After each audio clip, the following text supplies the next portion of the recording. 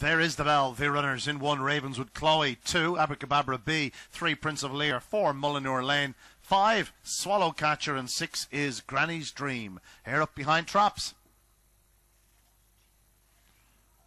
Racing, good start by Trap 3. Prince of LIR in the middle, leads to the opening turn. From in second spot, Trap 2. That's ABRAKEBABRA Bee. Traffic problems at the back for 5 and 6. Swallowcatcher and Granny's Dream. They get badly entangled, but it's out from 3. Prince of LIR has been left 10th clear nearly into the third bend. From in second spot, 1, Ravenswood Chloe, who tries her best to bridge the gap. She checks up there. 3, Prince of LIR. He's starting to shorten the stride. 1 in second, Ravenswood Chloe, but it is 3, Prince of LIR up to the line. Will score from 1, Ravenswood Chloe. Back in third was 4, MULLINURE Lane. The winning time, 29:35.